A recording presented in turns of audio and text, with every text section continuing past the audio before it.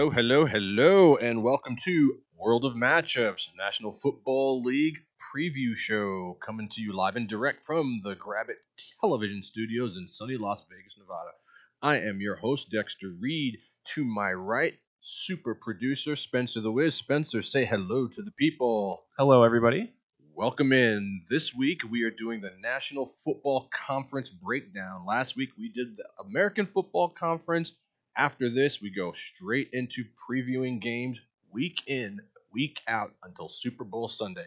Before we get started with the breakdown, this has been a super busy week in the National Football League. A lot of different things are happening. We got pieces moving all over the place, and it'd be wrong of us at World of Matchups, the Information Superhighway, not to highlight some of these things. So right off the bat, Travis Etienne, running back for the Jacksonville Jaguars, they're one of their first picks this year. He is done for the year with a Lisfranc injury. If you know anything about these kind of injuries, they're definitely going to require surgery. He is on the shelf indefinitely. Bump up James Robinson. He will be your star running back for the Jacksonville Jaguars this year. Let's talk about Mac Jones. I am personally one of those people that believe Mac Jones should start. He should be Peyton Manning. I don't think very highly of Cam Newton. Cam Newton's unvaccinated, having a lot of different problems off the field. Mac is in there taking reps with the ones. It sounds like Double B really likes this kid. I think he right now, it wouldn't surprise me to see Mac Jones not only get the starting nod, Cam will be benched. I wouldn't even cut Cam Newton for the money that he's making, and he's not a good teammate if he's not starting. All signs point towards this kid being the future of the Patriots. Watch out for Mac Jones. Next, Sony Michel's traded to the Los Angeles Rams. Sony Michel is, to me, a bust when you consider what the Patriots did for him. He was just a flash in the pan, had a couple good postseason games, had a lot of injuries. It just never worked out. Now he's on the depth chart behind Darrell Henderson. Bump down Xavier Jones for this year. COVID ravaging Tennessee Titans camp. Everyone is sick with COVID. Vrabel, Tannehill, it's finding its way through. This is going to be something to watch. It's almost better that these things are happening now for these players, but if this type of stuff starts happening during the season, you're going to see a lot of healthy scratches. You may even see postponements, move games. Folks, we haven't moved past COVID yet. You know what I mean? And whether you feel a certain kind of way about being vaccinated or unvaccinated, understand this, that the National Football League is not losing a dime. And so the protocols that are being put in place for those of us who are unvaccinated, there's going to be some forfeitures going on. You are going to face some heavy duty fines. Something to think about if you're a player. Either way you want to go, that's on you. But you can't be mad when the fines get levied. Next, Deshaun Watson, this guy might actually be a healthy scratch all year. He's still on the team. He's showing up for practices. He's not doing anything. He's running with like the threes or fours. But I mean, the NFL can't do an investigation on the guy yet, so he can't be suspended. They can't put him on the exempt list. They're basically stuck with him. It's like a wart that you want to be removed, but the doctor won't see you all season. It's just a messy situation for Deshaun Watson and the Houston Texans, and expect it to be messy all year, and expect it to affect the caliber of team that they put on the field and their performance. Next, Luke Wilson retires. Seahawk faithful. Everyone loves him. Didn't really do much. I don't even know why I put him on the list. I just needed something to talk about. The second half of this, to me, is a little bit more important than Luke Wilson. I think Devin Funchess should join him. He opted out last year. Now he's hurt again. Bunches of Funchess hasn't been relevant since he was in Carolina. The both of them should just fade out into mediocrity. They were good players, but they never did anything special. Enjoy your retirement, Luke.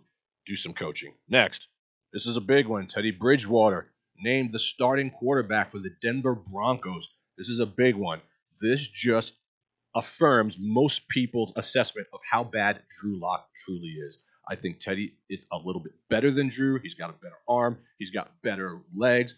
Let's bump up all the wide receivers, all the pass catchers on the Denver Broncos. They're going to have stronger seasons with touchdown Teddy at the helm. Next, can somebody please explain to me how Robbie Anderson got 2 years, $30 million? I just don't get it. It's almost like I failed in life not being a wide receiver in a National Football League. I mean, he's had a couple big plays, but he's never been on any winning teams. He's boom or bust. You get $15 million a year. Spencer, what are we doing wrong? That's unbelievable. He should have a decent year in Carolina. They're going to be trailing a lot. He's the deep threat. $15 million? My goodness. He's not DeAndre Hopkins. Yeah, he just jumped over for the first time in his career over 1,000 yards, but just barely 1,096 yards last year in 16 games. That's quite a bit of that's quite a bit of money for just 1K yards. That's like Antonio Brown in his prime money. I mean, it's insane the amount. It's like monopoly money the NFL just continues to print. Like in Carolina, when you're online and a Budweiser's costing you $14.50, this is Robbie Anderson's fault. Don't holler at us at World of Matchups. It's going in his pocket. Next, Carson Wentz returns to practice. This is huge. Now, you got to be careful with these kind of injuries. They say 5 to 12 weeks. All of a sudden, he's practicing. Is he really ready? You know what I mean? You're going to rush this kid back. I'm always scared of timetables that are met earlier, unless you're like Terrell Owens in the Super Bowl, and which we know Carson Wentz is not. If he's not 100% out there, you know what I mean? They're still missing one of their starting guards with the same injury. If he gets clocked, it's over. And the guys they have behind him, I talked about them last week. I mean, these guys are like selling insurance. They're not good quarterbacks. And so they have to really do their best to protect this guy. I watched some of their joint practices this week. He was running around out there and slinging the ball all over the place. I mean, he's got the red contact jersey on, so none of his teammates are going to hit him. But is he going to be ready for live contact? Practice is a lot different than a 360-pound lineman laying on top of you. Next, Bills unvaccinated players get sent home. Gabriel Davis, Cole Beasley, these guys have been outspoken about we don't want this vaccine in our body, which is their right. I totally understand them. I'm not here to argue that. But they come in close contact with somebody who had COVID. Now it's the 5-day protocol. They're sent home. It's a mess. I'm telling you, folks, mark my words. This COVID thing is going to turn teams upside down. Guys in fantasy, when you're drafting, this is something that you want to think about. Do I really want this player on my team? Do I really want to take a chance with DeAndre Hopkins? Do I really want to take a chance with Lamar Jackson? COVID shows up, all of a sudden, they're not playing. Then what? You know what I mean? Don't let the talent fool you into thinking that this is not important thing to watch. Let's get into the breakdown. Arizona Cardinals. Woo! Kyler Murray. Kyler Murray. Kyler Murray. I love Kyler Murray this year. Last week I said that Josh Allen could be the MVP. If it's not going to be him or Mahomes, it's definitely going to be Kyler Murray. Look at this throw from last year. I mean, the people want to talk about the catch. You know what I mean? Because the catch is unbelievable. Hopkins is like a football god out there, but people discount the throw. Kyler Murray is like a midget out there, but he's got a big arm. He's got big legs. He's a great player. And what I really hope doesn't happen is that Cliff Kingsbury ruins him. I'm not a big fan of this guy. This spread out air raid offense, this stuff works in college. It doesn't really translate to the NFL. You don't have a big time running game. James Conner is an injury waiting to happen. And what has Chase Edmonds ever done in his life? He's like a glorified James White. He's a pass catching back. You need a stud running back there. And again, kind of like Buffalo, I think that they think that Kyler will just pick up the pieces. They are the NFC version of the Buffalo Bills. I'd be concerned. Hopkins is still great, but he's 1 year older. I'd be a little concerned. He's still really good, but defenses are looking out for him because they don't have a true number two. AJ Green's done. He should really just retire. Christian Kirk, meh. You know what I mean? Good players, but the bulk of the attention from the secondaries are going to be focusing on DeAndre Hopkins. Nook's a great player, so we know he's 1,010, but you got to remember, he's 1 year older. J.J. Watt, to me, I don't know. I think if he really wanted to win a ring, he would have gone to a different team. I don't love him this year. He's an aging superstar, but he's not going to give you the type of production that you're really going to need to go to the next level. Isaiah Simmons, Chandler Jones, these are super good players. I like Simmons. I think the Giants should have taken Simmons coming out of that draft, but I like the landing spot where he's at. He's a tackle machine, so their defense isn't horrible. What worries me is that everybody around them in that division, this is the toughest division in football. Seattle, San Francisco, LA. This is a bloodbath every single week. They all got better. Did the Cardinals get better? This is a question you really want to ask yourself. If you got an answer, hit me up at worldofmatchups at outlook.com. I'll be waiting to hear from you on that. Next, the Atlanta Falcons. Let's talk about Matty Ice. A lot of people think Matty Ice is an elite quarterback. I think he falls under the Cam Newton style of quarterbacks, guys that had one really great MVP season, got paid, and then are slowly fading into obscurity. He's still got a great arm. He's got good football IQ. He's not a dummy, you know what I mean? But he's not really built. He's not very mobile, and he is about to be singing his swan song shortly after the Roethlisbergers kind of step out and move out of the NFL. Matty Ice is not too far from that. He did make a lot of money while he was in this league, and I personally kind of feel for the guy because he should have won a Super Bowl. But that's a whole nother story. We'll talk about that coach and those play calls a little bit later. I'm not a big fan of Kyle Pitts. I know he is huge. I know he is buff. I know there's a lot of hype around this guy. But take a second and let's think about these freshman tight ends. When was the last time you really saw one blow up? Tony Gonzalez was horrible for years before he ascended and became the monster that he was. Maybe Jeremy Shockey. Shockey was pretty good his first year, but it usually takes time for these guys to mature. I mean, Antonio Gates. I don't know. I think people are really kind of putting him on a high pedestal really early, and I understand Julio is gone. There's a lot of targets that are being vacated. I totally understand. But let's kind of pump the brake on Pitts until we see what he can do. We know he's a physical specimen. I know he's going to be kind of going up there and just wrestling it away from guys. They're going to be throwing the ball a lot because they're going to be down in a lot of games. The production may be there, but let's take it easy before we start putting him in the TE1 conversation. In fantasy, I would not be taking this guy top 5. Next, really quick. I skipped over something super important. Arthur Smith in the defense. A lot of the problems that this team is going to have, Spencer, is because they can't stop anybody. You need to be able to stop some people in Atlanta. And when your best weapon on offense, aside from your Calvin Ridleys who are putting people on ice skates, and your Mike Davises, who really did a pretty good job last year for Carolina in the absence of Christian McCaffrey. When your number one weapon is Young Ho Koo, your kicker, who I read somewhere that someone stole his car and his favorite cleats were in the car. And he said, I don't even care about the car. I just want my cleats back. Which is kind of crazy, but I mean, he's like a top, I think, 3 or 4 kickers. He's going to get a lot of opportunities. So we don't want to forget about these other ancillary players, but the bottom line, it's going to be Ridley, Pitts, Matt Ryan. Next, Carolina Panthers. Sam Darnold. I think Sam Darnold got a raw deal. I said it last week. I'm going to continue to say it. I like Sam Darnold, and I like the fact that he's getting a new lease on life. It kind of reminds me of when Tannehill left Miami. You know what I mean? They didn't give him what he needed. They didn't protect him the way you're supposed to protect your franchise quarterback. And now he's playing with Christian McCaffrey, who makes everybody around him better. I mean, all you got to do is dump the ball off. Christian McCaffrey is an absolute monster. He's the white Marshall Falk, and you don't have scrubs on the outside. You've got good players. DJ Moore is really good. He's an ascending player. Can we look up DJ Moore stats? I think DJ Moore the last 3 or 4 years might be the quietest top wide receiver to get zero respect in the National Football League. They bring over Robbie Anderson. He's going to be the deep threat. The problem with the Carolina Panthers is that, one, their offensive line is the worst in football. Can you imagine if they had a decent offensive line, what McCaffrey would be doing? And their defense is dreadful. I mean, Cam Irving might be one of the worst offensive linemen in the entire NFL. I mean, he's your starting left tackle, I believe.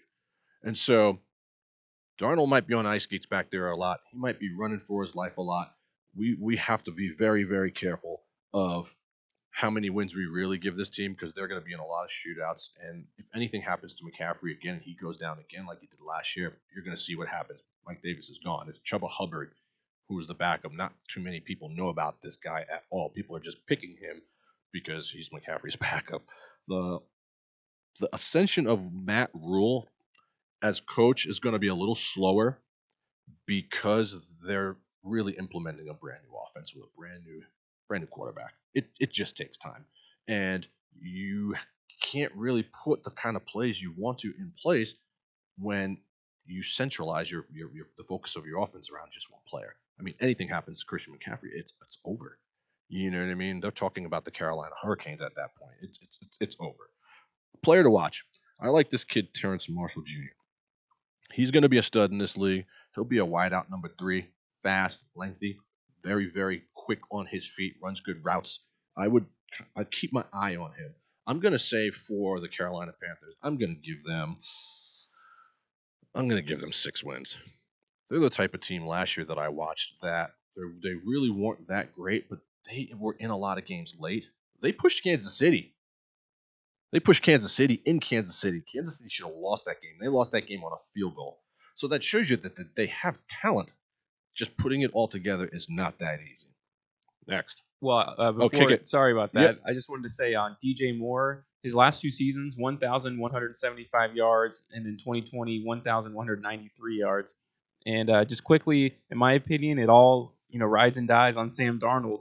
You got, is he marginally better than Teddy Bridgewater? I'm not sure. I mean, he's been terrible so far in his career. We'll find out if it's a thing of location or if he really is just that bad. Yeah, the question is why has he been terrible?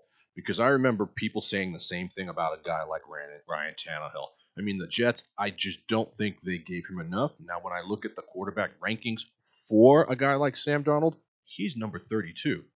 I think he's better than Drew Lock. I mean, my goodness.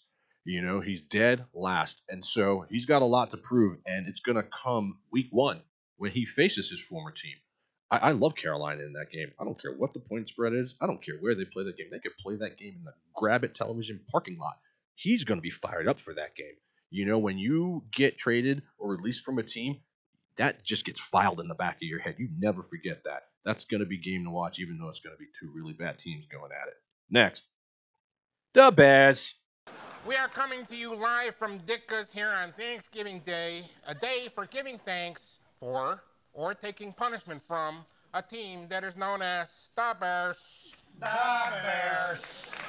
I got a lot of friends who are Bear fans. Shout out Tran. Shout out David Miller. Shout out Rachel Patetit.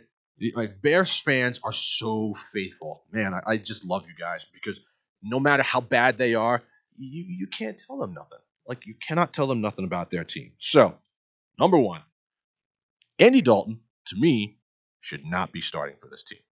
I have never in my life seen a worst under-the-lights big game player. Monday Night Football, Sunday Night Football, this guy just stinks up the joint. He's terrible. Now, he did a lot for the Cincinnati Bengals. He was marginal for the Dallas Cowboys. They bring him over this year to start.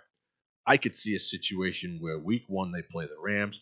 They get their doors blown off and enter Justin Fields.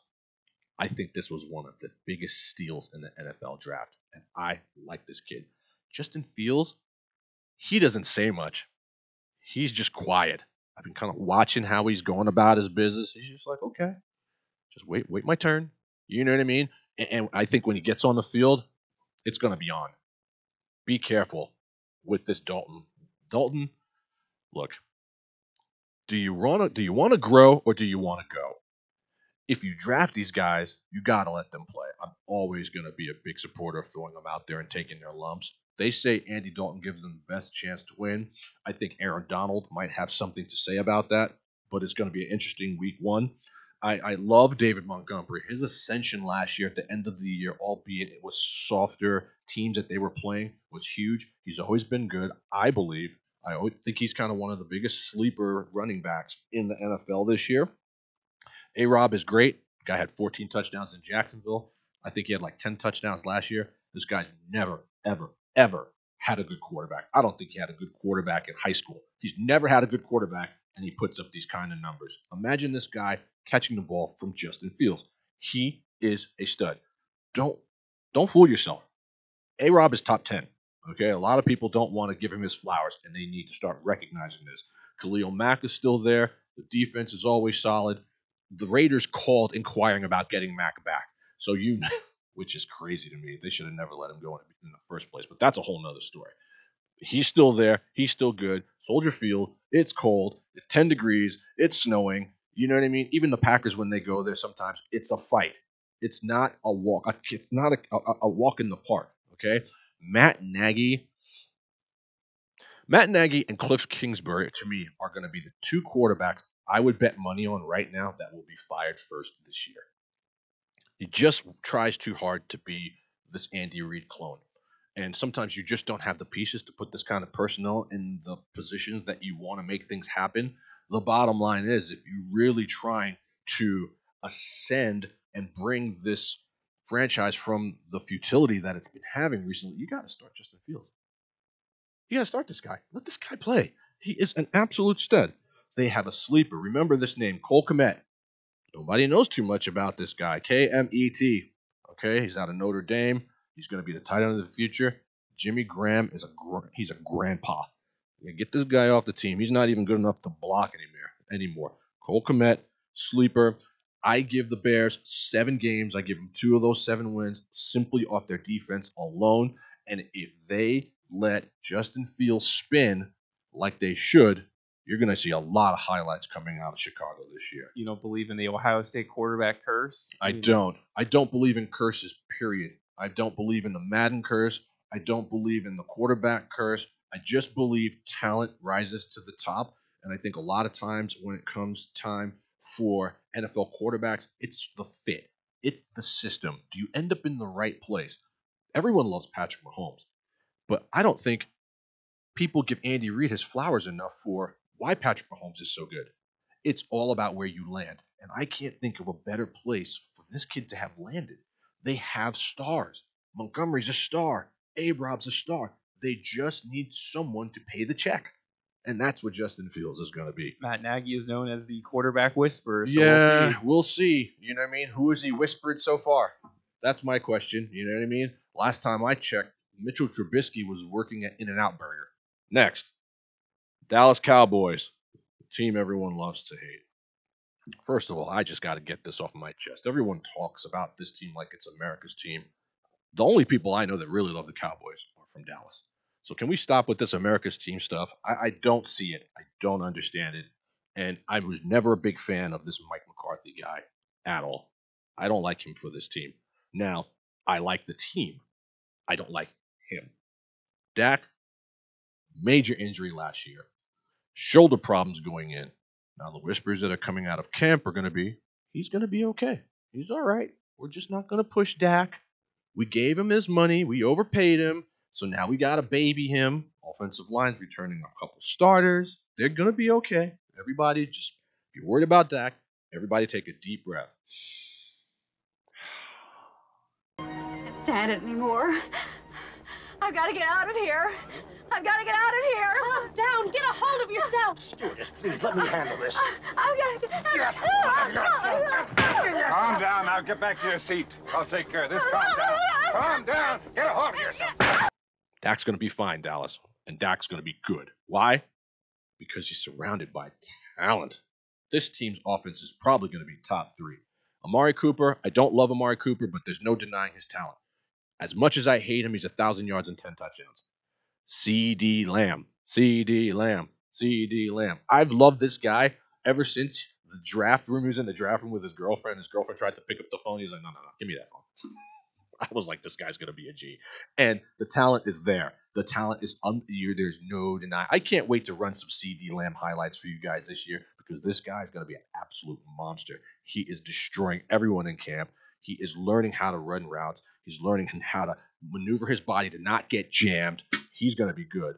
Gallup is like a number 1 on a lot of teams. He's their number 3, okay? They have weapons. And then let's talk about Zeke.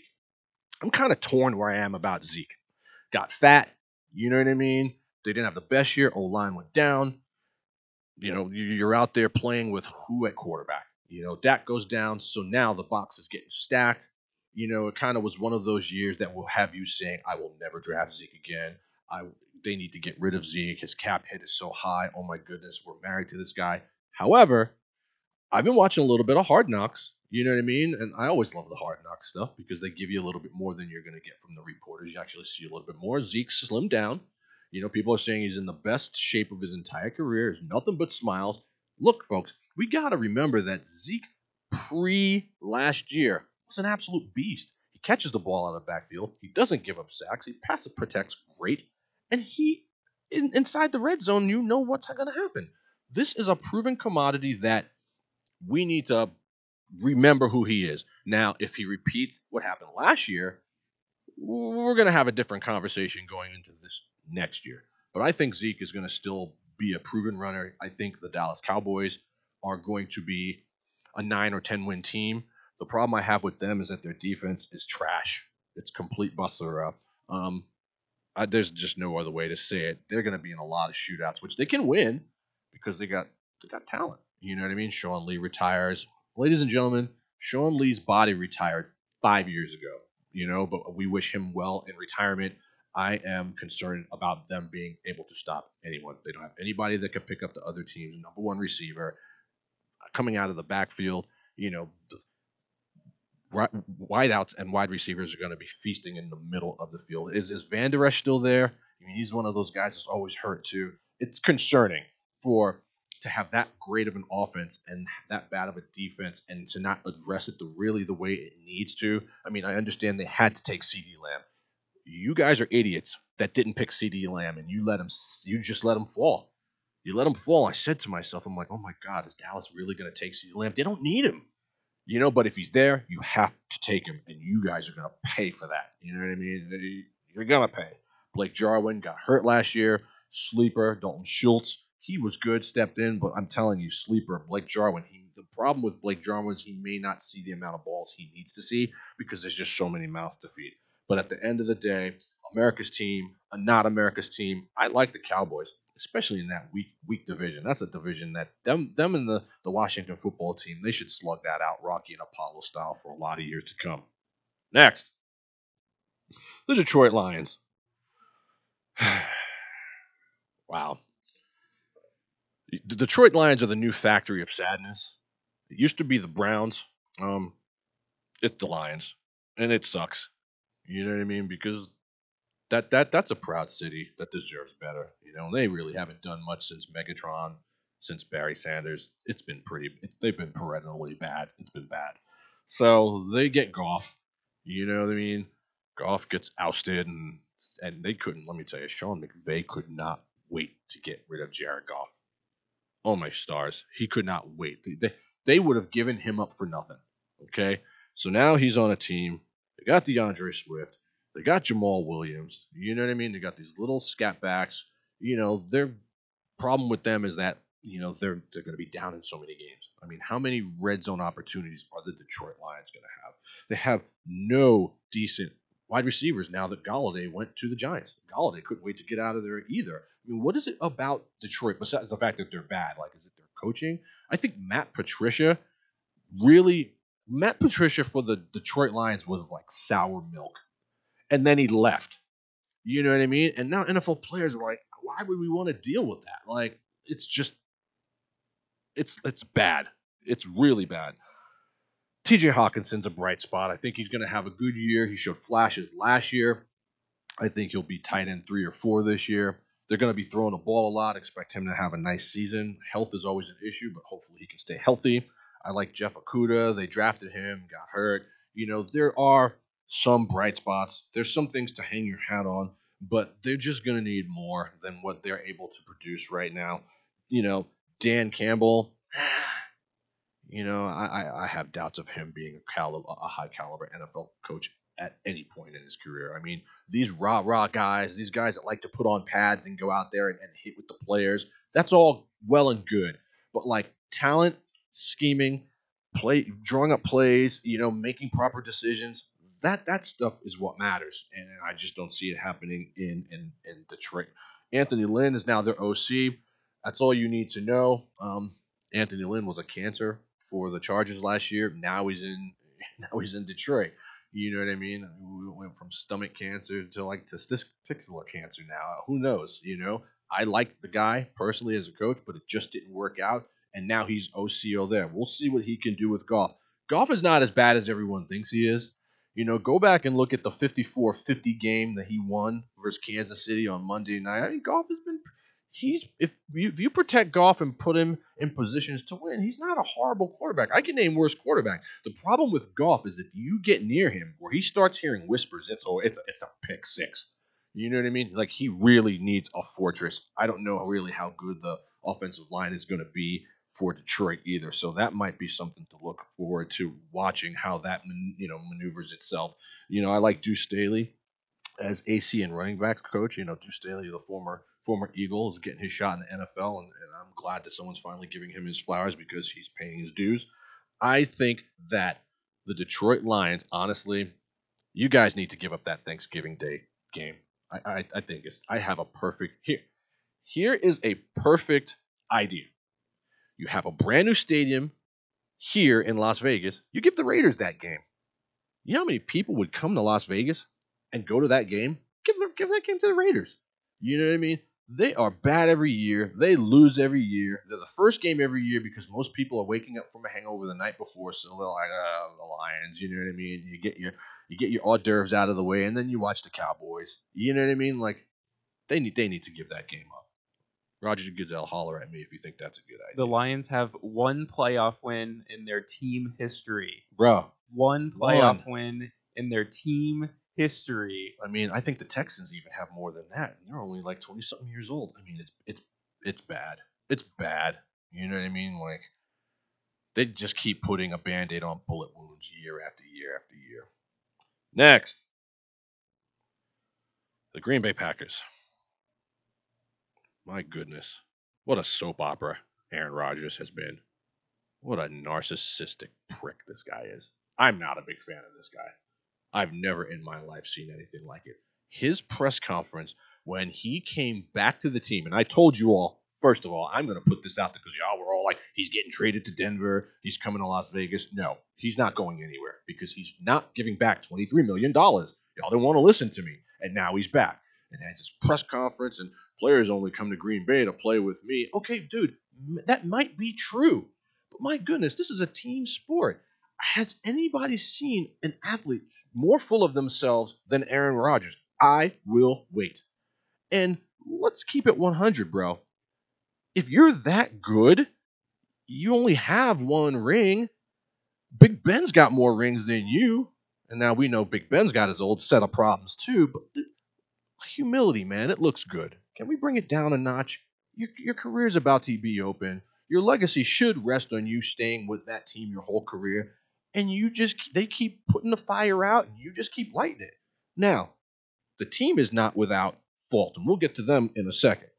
Davante Adams, touchdown monster. He is an unstoppable force inside the red zone. 14, 15 touchdowns every single year is not out of the equation for Davante Adams at all. He's got speed, he's got size, and he's got a quarterback that can get him the ball. But best believe he would not have come back this year if Aaron Rodgers didn't come back.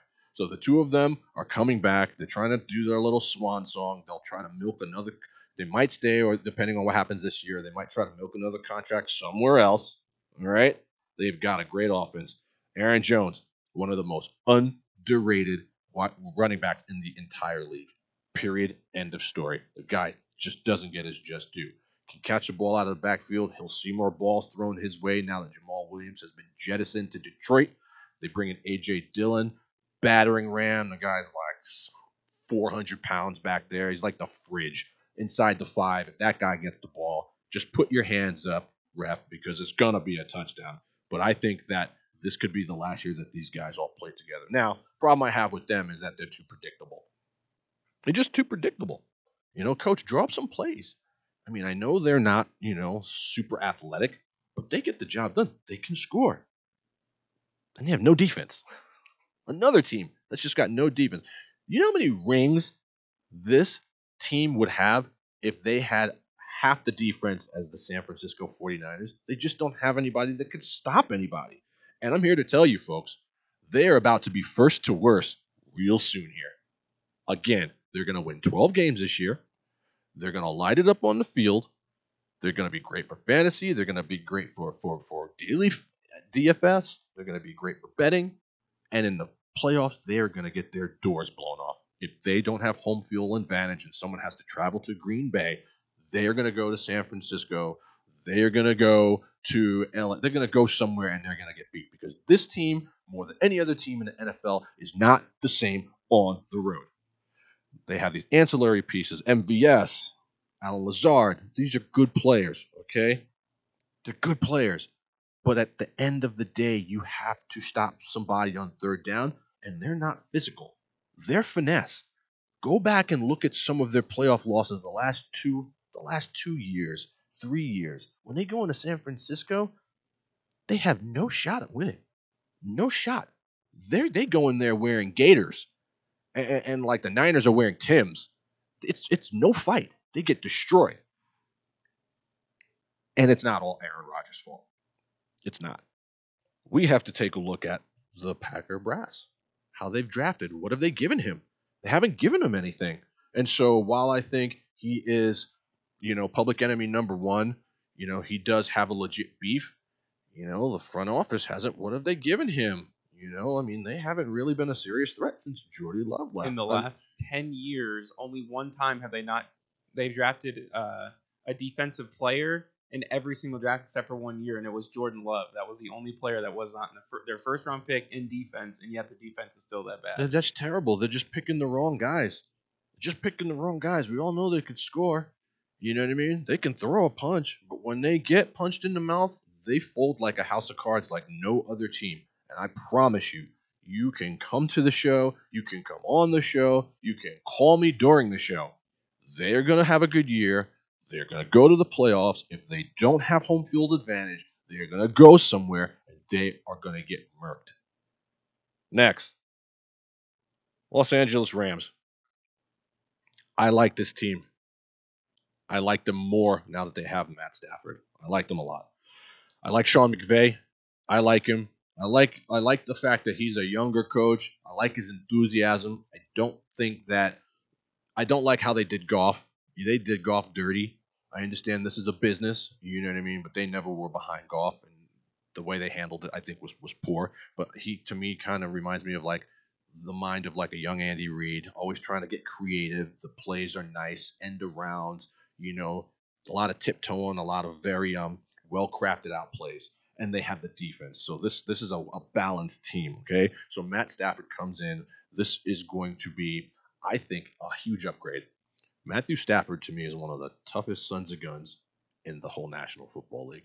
There's some highlights of him on YouTube that you can bring up where he separated his shoulder, came out, went back in, scored, won the game. He is as tough as nails. And I think that Detroit never really took care of him the way they needed to. And that's a shame. He gets a second lease on life. Kind of reminds me of Tannehill getting a second lease on life in Tennessee. And off we go. They lose Cam Akers. It just kind of happens every year. A stud goes down. He'll be back, but that's a huge hole to fill. You know what I mean? So they have Darrell Henderson, who I don't love. A lot of people love this guy. They bring over Sony Michel. Now they just have a bunch of C-plus running backs.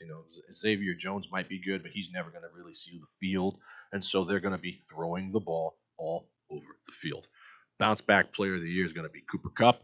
I love me some Cooper Kupp. You can't tell me nothing about Cooper Kupp. He's the great white hope.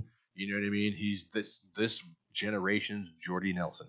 He is a great, great player. Robert Woods is super slept on. End arounds. He can do a lot too.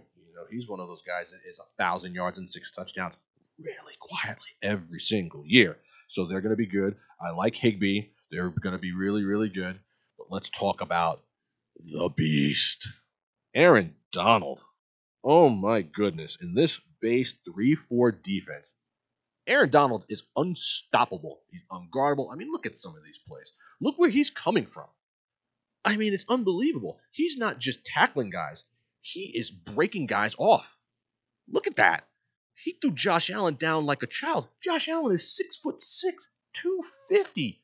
Aaron Donald is he is the most unstoppable force in the National Football League. It's unbelievable. And it doesn't matter if you put 2 guys on him. It doesn't matter if you put 3 guys on him. Aaron Donald's getting through. Look at that.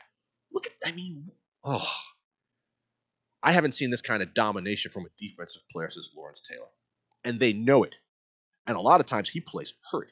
And he's still doing this. For a player at this position to have 20 plus sacks, I mean, it's almost a crime that you can't put him in the MVP race because we know that this is an offensive league. But Aaron Donald's an absolute beast, and they're playing the Bears here in this highlight. You Bears fans, this is what's coming to you week 1. I'm telling you right now. Say your prayer. Hey, look at that. He's hitting guys so hard, Spencer, that the ball is always coming out. It's always coming out. It's not just a sack. It's a, hello, my name is Aaron Donald. Get used to being down there. You know what I mean? One of the best players. I think he's a top 5 player in the entire league on any position. This is the type of player that you start a team with. And this is what I'm talking about when you see teams like Cincinnati Bengals. They just draft all offense. You need a guy like this. You got to have a guy like this. You know what I mean? You got to have a Chase Young. You have to have a player on defense that can galvanize your team that the other team will know there's no easy scores. There's no easy scores ever. And if you look at these highlights, these are versus this is top competition. Kyler Murray, Josh Allen. Look, it's scary. So if your offensive line isn't intact, it's over. It is 100% over. I bet you Tom Brady's happy he's not seeing this guy at this step of. I mean, I'm sure Patrick Mahomes is like, oh thank God, I'm not in that division. You know what I mean? Imagine having to see Aaron Donald twice a year. My goodness. Jalen Ramsey, solid on defense too. I mean, we can't forget how good Jalen Ramsey was, and we know he pushed his way out of Jacksonville. But I mean, you have a player of that caliber in your secondary, and you have a player of that caliber on your D line. I mean, they're going to be a number 1 defense. I think they'll be top 3 this year, and I think they're going to be in a lot of games. And if Matthew Stafford can do what I think he can do, they're going to be a playoff team. They're going to be tough. They got a brand new stadium. I mean, it's all there. You got a brand new stadium. I mean, great coach, great D, great O. It's just sad because like they have no real home field advantage. I mean, like, does anyone really know a Rams fan? You know what I mean? Let's keep it a buck. Does anyone know a Rams fan? And that stadium is basically a home field for the visiting team. It doesn't matter when the Raiders go there, when the Chiefs go there, all those teams, Pittsburgh goes there, all those teams that have heavy traveling fans. You look in the stadium and it's like 60-40 for the visiting team. Sucks. Tough division, but I think they're going to win that division, and I really like them because they got Matt Stafford. All right, guys, that's the first 8. We're going to break to a commercial, and we are going to come back with the next 8, and following that, we are going to have our special guest, Mr. Alexander Ganem, our local here from Las Vegas, Mr. Eagle himself, breaking down what we think is going to happen in the National Football League with a concentration on the NFC this season. My name is Dexter Reed, and hanging there with us, this is World of Matchups. What's new on Grab It TV? Absolutely everything. We've got daily news shows, sports, weather, comedy, inspirational shows, fast cars, and a whole lot more. If you aren't watching Grab It TV, you're really missing out. It's free for you and free from censorship. So what are you waiting for? Subscribe today.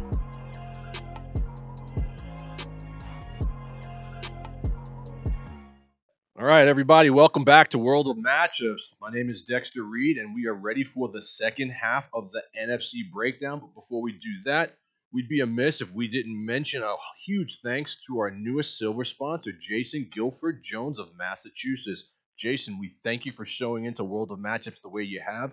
Making these productions takes money, and it's people like you that help keep us afloat. Thank you, and we hope you continue to enjoy the NFL content that we pump out now till Super Bowl Sunday. All right, the breakdown. Next, Minnesota Vikings. We'll start off with Kirk Cousins.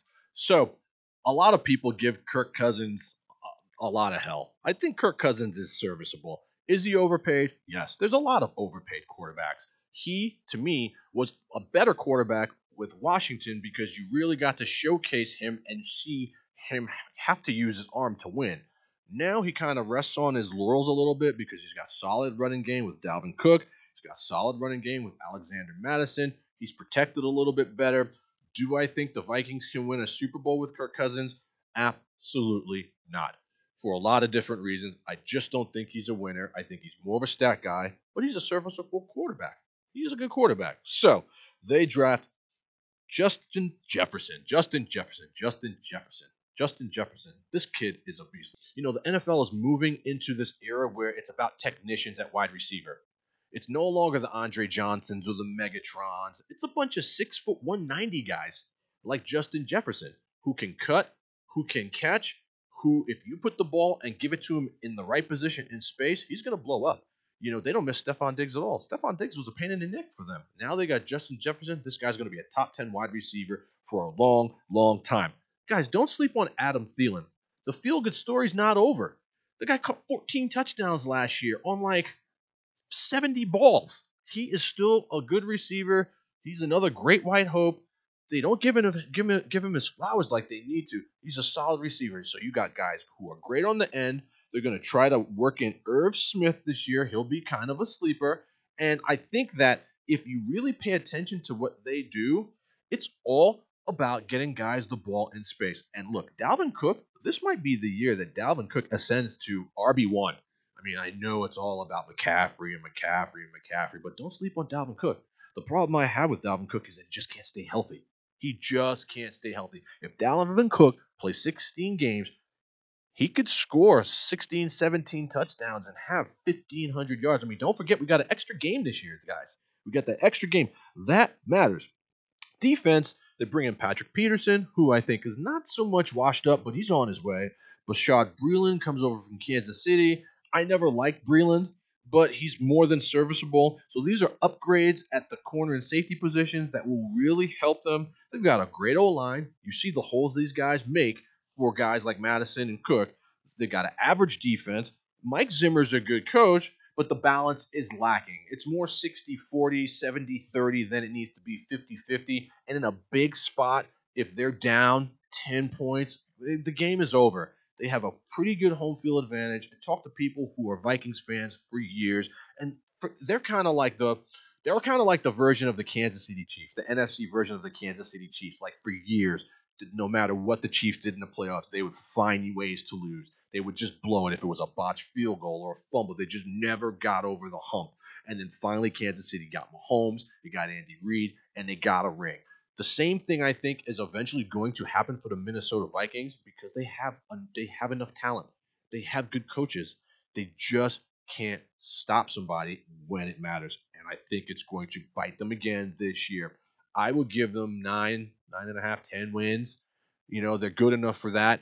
If guys like Justin Jefferson continue to ascend and the defense is a little bit better and can make some stops, get to the other team's quarterback, maybe 11 wins, but not much more than that. I don't hate them, but I don't love them either. They're just kind of one of those run-of-the-mill teams that I think will be playing in the NFL. They'll get their fans excited, and then when the time comes, they'll let them down as always. Next, the New Orleans Saints. Let me tell you something. When I used to work for the NFL, I used to be a chef for the NFL grounds crew, and I went to the Super Bowl that had the Niners when the lights went out. You remember that one versus the Ravens? Let me tell you something. New Orleans is one of the most amazing places I've ever been in my entire life. And let me tell you something. These people, they absolutely love their Saints. If you go down there and you start talking smack about their Saints, you're going to end up in a swamp tour somewhere. Like, you will just come up missing. You can't tell them nothing. They are fabulous fans. They got a fabulous fan base. The Superdome is a cool place to be. I just enjoyed that experience wholeheartedly. And they have talent. Jameis Winston gets named the starting quarterback.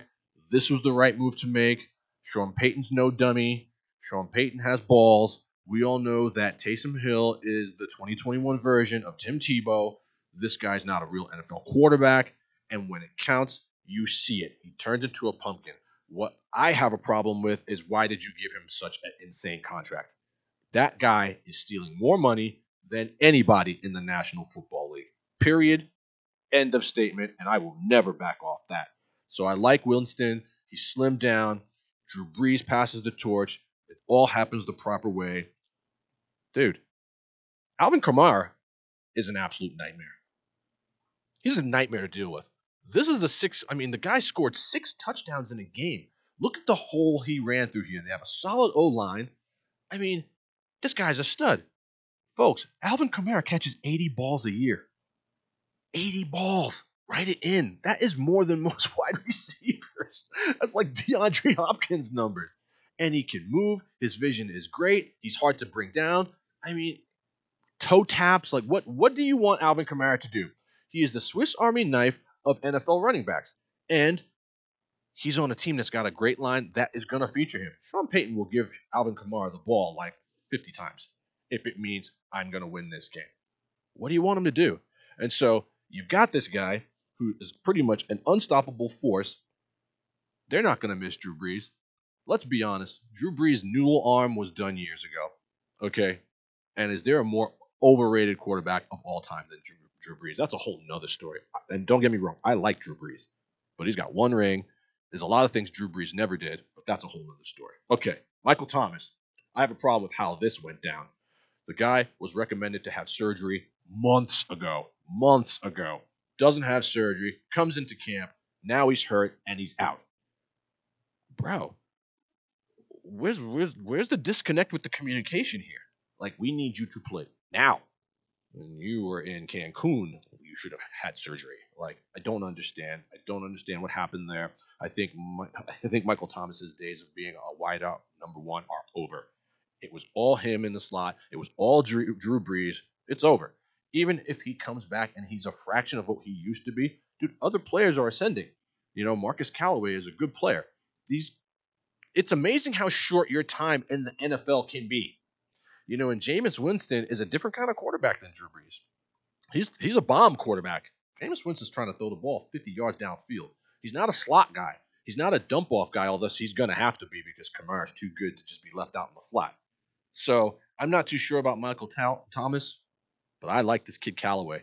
Look at some of his highlights in his last preseason game. The guy is going over the top. I mean, the ball is going up top like I haven't seen in the NFL.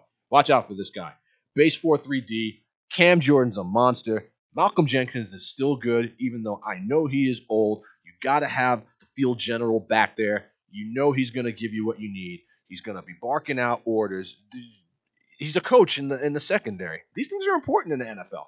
You got to have that guy back there, or else someone's going to get burnt. That rookie DB that doesn't know what he's supposed to be doing right now because he was out drinking too late last night. Malcolm Jenkins is like, dude, get your ass where you need to be. That's important, okay? And so I like the Saints. I don't love the Saints. And I think that the Saints have never been the same since the Rams' blown call in the playoffs. They just haven't been the same. I've never seen a situation like that hurt a team so badly to the point that they never really recovered.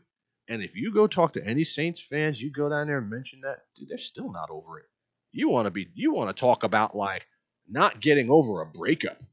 That's it. And I honestly, the Rams didn't belong in that Super Bowl. And I think if the Saints would have gone, I think the Saints would have won. I think the Super Bowl everybody wanted to see was Saints Kansas City. And we didn't get it. And that's a shame. Sean Payton, Bounty Gate.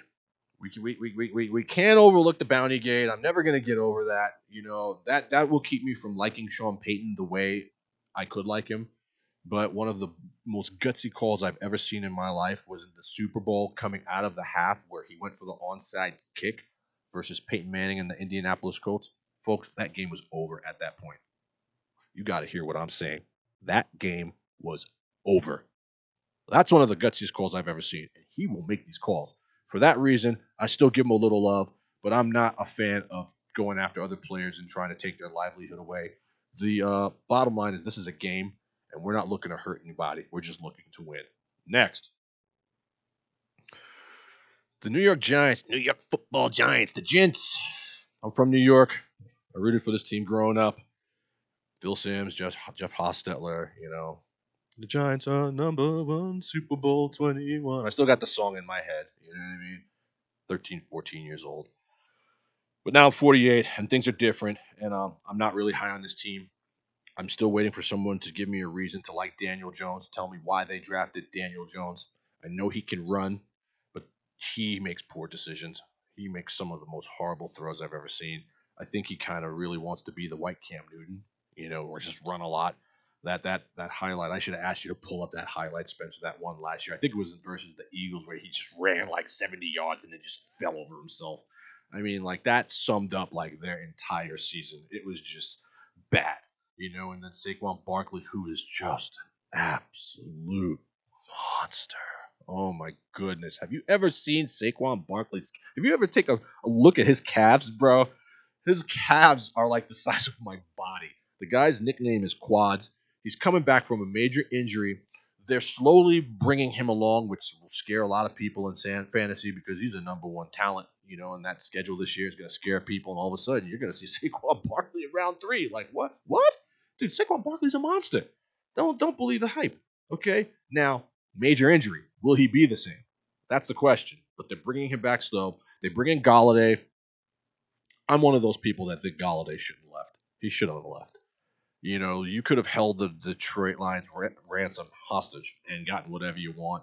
And Detroit might be the type of team that might actually be good here eventually. I don't know, but I don't like Galladay on the Giants, and now he's hurt. You know what I mean? To me, Evan Ingram is a bum. Is there a more overrated tight end in the National Football League? I mean, his name sounds cool, so I think people are like, oh, Evan Ingram. Oh, Evan. What has he done? He's done nothing the last couple of years. He has been borderline average at best. And so you have this offense that has promise, but it never really kind of comes together, whether there's injuries or, the offensive line can't block. Who knows? What I like about them is that their defense is slowly coming along. I really like Blake Martinez. I really like Jabril Peppers. I like this defense. They're young. They're hungry. I mean, it ain't going to be the defense of old.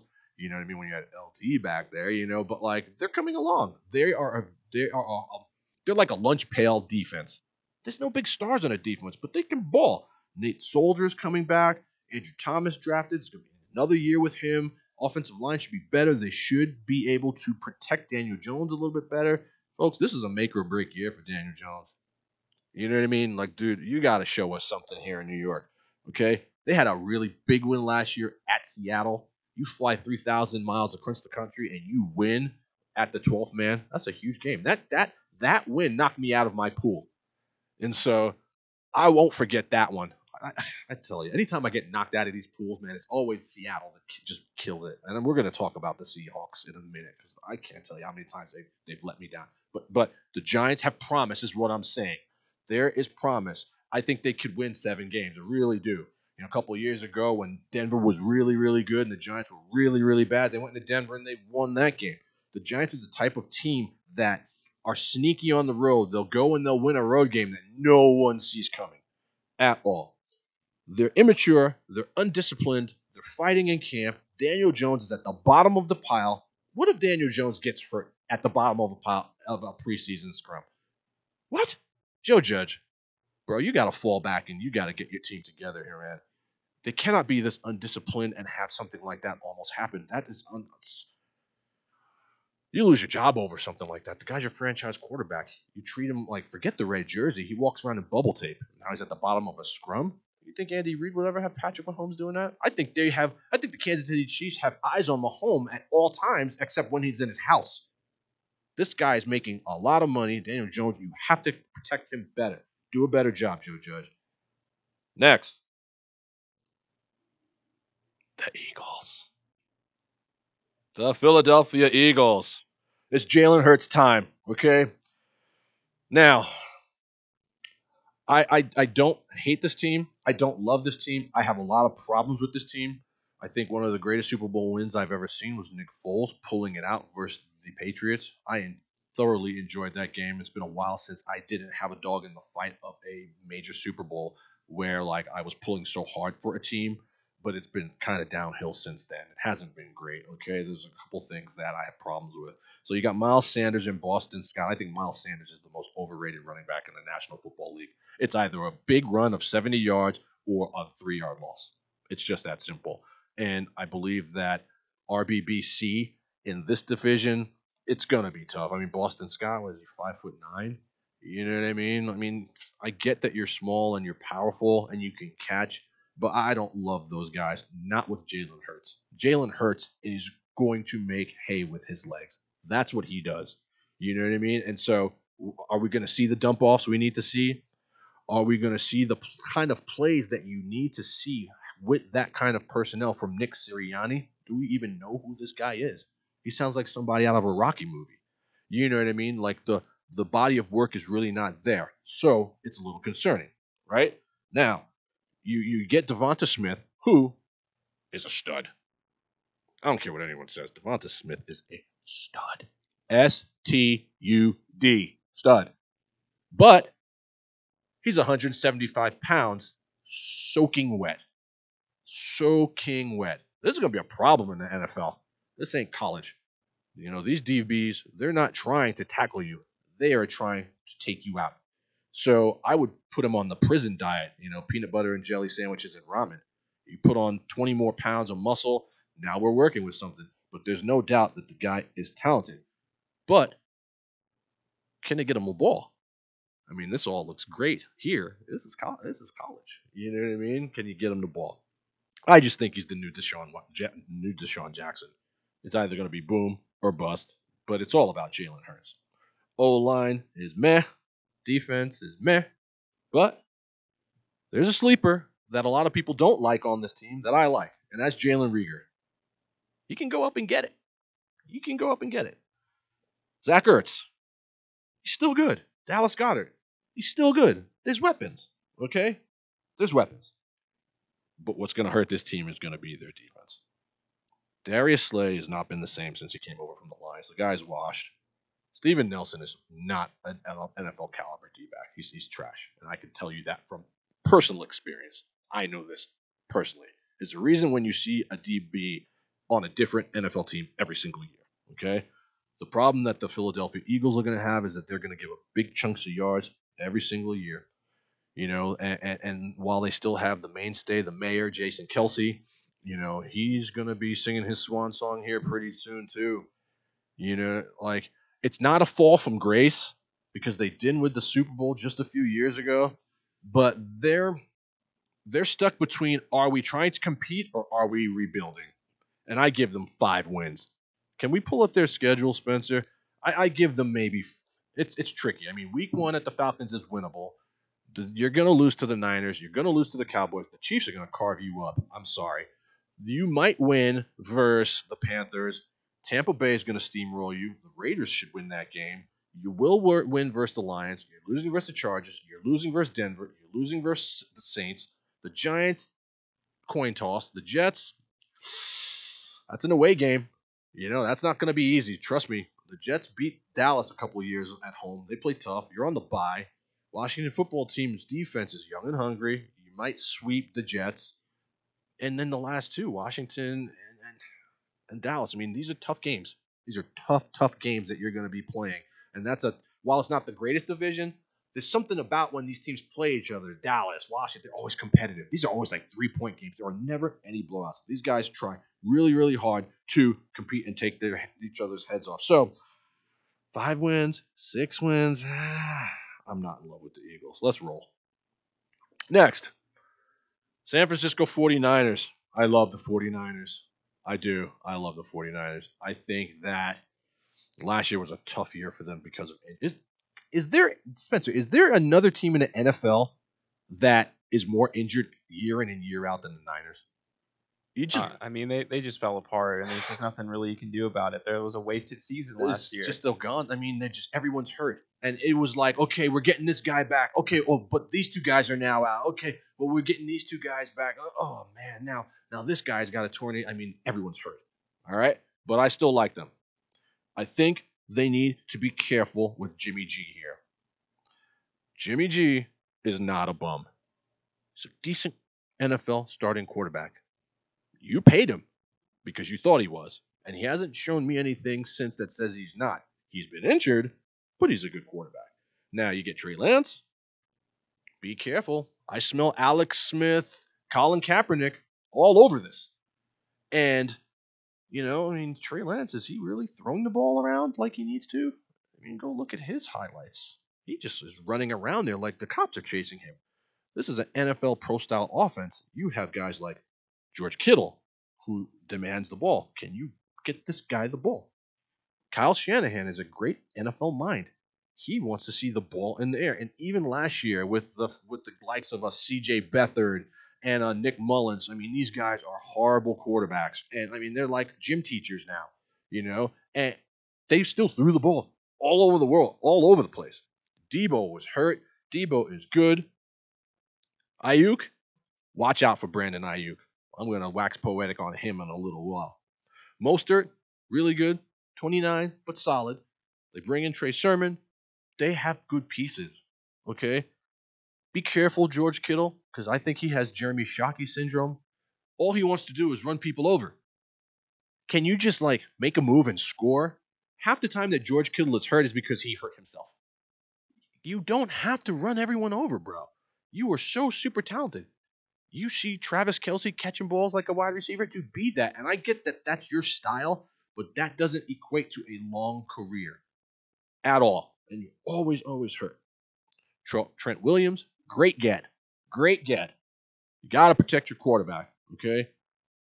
There is absolutely no way on earth that this team should have lost the Super Bowl to the Kansas City Chiefs 2 years ago.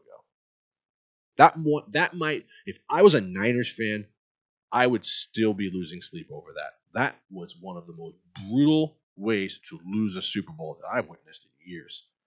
Like literally out of 100 times you play that game, the Niners win that game 99 times. So that's one that they let go.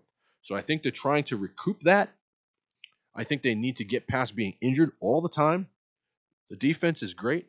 Bosa is a monster. Warner just got paid. He's good. Ward, Kinlaw, they're solid, man. They're solid. They're a good team. They don't have the greatest home field advantage, but you're going to play these guys tough. I mean, I think they beat the Rams last year with C.J. Beathard, and they had no one. They had no one. They were down to their third stringers across the board. The water boy had his pads ready. You know what I mean? So that tells you that this is a proud franchise.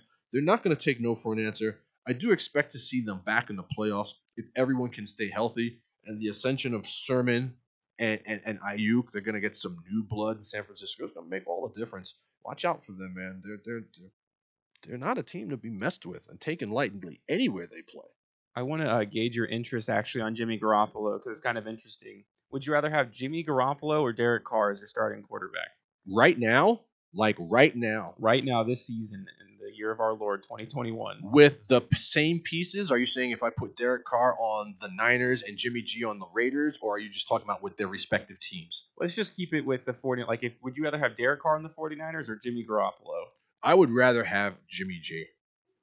And I'm not like a Derek Carr truther, but I think Derek Carr gets a bad rap. I just think Jimmy G's got more to work with. I mean, Trey Sermon's going to be a stud. Brandon Ayuk is a star in the making. Deebo Samuel is a poor man's DK Metcalf. They got good running backs in Mostert. They can control clock, and that defense is going to keep them in games, so you don't really have to do that much. Make a big 30-yard pass here, a couple slants there. It's more conducive to winning than it is stats. And so I would say Jimmy G. Whereas Derek Carr, he needs to throw the ball 50 yards to Ruggs. He's going to be running for his life all game. He might have to score with his legs. Jimmy G's not going to have to do that. You know what I mean? I mean, Waller, Kittle, wash. You see what I mean? Better coach, Shanahan versus, Gruden. I would probably say Jimmy G. And, Raider Nation, don't come for me because I said some really nice things about y'all last week. So just fall back and, it's a simple question. I just want to give my honest assessment. Next. Seattle Seahawks. Oh, I don't like the Seahawks, man. I got personal vendetta against this team. They have screwed me so many times, and I'm not a Pete Carroll fan. When they didn't run the ball from the one in the Super Bowl, that was it for me. And they had one of the greatest defenses I have ever seen. Man, that Legion of Boom was something special, wasn't it? They were great. That linebacking core too, KJ Wright and Bobby Wagner. Man, they were so talented. I mean, Peyton Manning should have never gotten off the bus that Super Bowl. They were never in that game. It was amazing to watch that team. Percy Harvin was a thing to watch. They were a great team. I'm a big Russ fan. As besides the fact that I don't love the team, I love Russ. I love Russ pre-Ciara. I love Russ post-Ciara. They need to let Russ cook. Let this guy cook, man. Can we stop with the run the ball first down, run the ball second down, and then throw a 3-yard out? Can we stop with that? Let this guy drop back. Give Russell Wilson the Mahomes treatment. Let him air it out. You got DK Metcalf, who is a absolute nightmare to have to deal with. I heard someone say DK Metcalf once went to the Virgin Islands, right? And when he left, they just called it the Islands. That's he's like the black Chuck Norris. Let this guy do his thing. Tyler Lockett, stud. Stud. Throw the ball. Chris Carson, you want to make a bet that you know is going to come to fruition? You bet that Chris Carson's going to get hurt every year. You'd be a millionaire. You'd be living in Beverly Hills. So they're always hurt. RBs are always hurt. DJ Dallas, hurt. Rashad Penny, hurt. So your offensive line isn't great. He's scrambling for his life back there. Let him air it out. Russell's a little older, but he's a good quarterback. Put the ball in the air. That's where your strengths lie on the outside. Let him eat. Okay? Bobby Wagner, Jamal Adams, they got good players on defense, although I think Jamal Adams is overpaid. You know what I mean? Like, where are the interceptions? And I know that's not his style of play. I think this contract is going to kind of fall under the Eric Berry category, second contract where you're just not going to see the production, but he's still a good player. Gerald Everett, they're vowing to put this guy in a position to actually make the tight end work for this offense, which you really have never seen. It's been years since they had a tight end that did anything of any kind of value. It's all about Russ and Pete Carroll. And I think sometimes Pete Carroll outthinks himself, starting with let's throw it from the one. That offensive coordinator, whoever that was, that guy should be removed from the league. You have Marshawn Lynch. It's the biggest spot of the Super Bowl. You're about to take down the mighty, mighty Patriots. Guys, do us all a favor and drop these chumps. And what do? Oh, let's just throw a little pass out in the fly. Then you're playing with a guy's legacy in Russell Wilson here. They win that Super Bowl. Now we're talking about a completely different, they may be a potential dynasty at that point. So I'm not loving Pete Carroll at all. And look, let's not act like the 12th man's not dead. Your fans are fantastic. You're really, really solid, but you're just not good enough to be the type of team where teams are coming in, you're going to be as loud as you might think you are. You're not louder than Kansas City. You know what I mean? You do have a solid foundation there. There's just something about Seattle that rubs me the wrong way, but I think they can win 10 games. They're talking about letting Russ cook. Let Russ cook. Let the guy cook. He's a great dude. He's a great leader. Everyone loves Russ. So let him be Russ. I feel like if you're going to put handcuffs on Russ with guys on the outside that can eat the way they do, you should be removed as head coach. Next, the Tampa Bay Buccaneers. These are not your mom and dad's Tampon Bay Buccaneers. Those days are over. These are the champs. I'm going to wax poetic about them right now because they deserve it. It's just that simple. It's just that simple.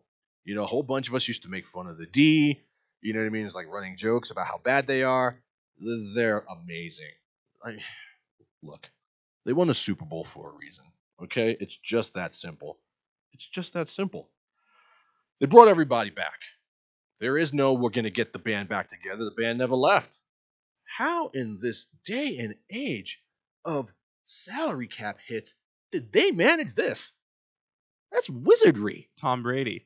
That's probably the only answer I can give you. Wizardry. Tom Brady would take a paycheck of $5 to stay with this team.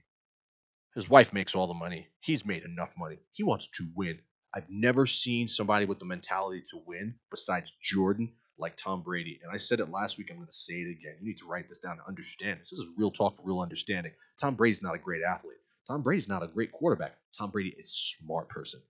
He's smart. His football IQ is off the charts and unmatched by any other player in the whole National Football League. He puts himself in positions to win. So, they get Bruce Arians, who was like a dud coach, and now he's like a stud coach. Why? Brady. It's that simple. They draft well. Dude, is there a better linebacker in this league than Devin White? And he's 23. Devin White is an absolute mammoth. Guys, you have to understand something here. What Todd Bowles did in the Super Bowl, you're never going to see that happen again. There's just no way. The Chiefs were unprepared. The Chiefs were outmanned. and they lost. The worst thing that could have happened to Kansas City is them beating the Bucks the way they did just a few weeks prior. The Bucks weren't 100% healthy, and they went into that Super Bowl and they were ready. They're like, we got something for these cats. The Bucks went into that. The Chiefs showed up for the Super Bowl with a bat, and the Bucks had a cannon, and Todd Bowles was absolutely masterful. This is a perfect example of not every OC or DC that deserves a shot should be a head coach. He was awful with the Jets, but boy, his game planning in Tampa has been flawless. Vita Vea, solid. Godwin, Fournette, Rojo, Evans, AB, Gronk, Wirfs, Sue, Levante, Shaq, Winfield. My God, save some for the rest of us. Can we eat? My goodness. It will be an absolute crime if this team is not in the Super Bowl again, and they are my pick to go back. And I have a rematch with the Kansas City Chiefs, and I think with a rebuilt O-line for the Chiefs, it is flip a coin. But my goodness, I have been one of the people who has been burying Tom Brady for years, just waiting for him to fall off. Dude, Tom Brady is 44 years old. Tom Brady is 44 years old playing in the National Football League. Dude, let this sink in for a second. He's 44, and his jersey is cleaner than anyone's. It doesn't even look like he's played a game when he's done. Has anyone ever seen Tom Brady sweat? I've never seen a NFL player take advantage of opportunity like Tom Brady has. It's a Cinderella story. And I don't like Brady. I'm not one of those Brady people. I hate Brady. But, there comes a time in life where you just have to give somebody their flowers, man. You got to give them their just due. And it's here. And so I think that they're in perfect position to repeat, especially when you look at their conference and who they play. If the Tampa Bay Buccaneers are not back in the Super Bowl, it's only going to be because Tom Brady is 100% injured and out for the season. And even then, I still give them a good shot. They are a great, great team. And it's been a long time since I've been mad as I was about a Super Bowl loss as I was this year. But, sometimes you got to tip your cap. And this is one of them. Next, the Washington football team. This is my sleeper team for the NFC. I love this team. I love what they've done. I don't love the fact that they don't have a real name yet, but you know what? At this point, just call yourself the Washington football team. It's like when you get past it being just a joke, just leave it, bro. When I saw the Cleveland Indians change your name to the Guardians, I was like, man, the Washington football team, just leave your name. Just go WFT on the helmet. Leave the numbers. Your color scheme is great. It's a proud franchise. I'm not a big Daniel Snyder guy at all. I think the guy's an absolute jerk. But you're cooking with gas here. Why? Because you got Chase Young. Chase Young, I'm not going to say he's going to be like the next Aaron Donald, but my goodness, this guy's tossing people around like rag dolls. Let's look at some of this footage here. I mean, he is swarming. He swarms quarterbacks. Like, you hear the footsteps coming, and you want to make a move to try to get away, but you can't because the guy's like a freaking octopus. It's almost like he's got 8 arms, and he's young, and he's hungry. It reminds me of when, like, Mickey was talking to Rocky about Clubber Lang.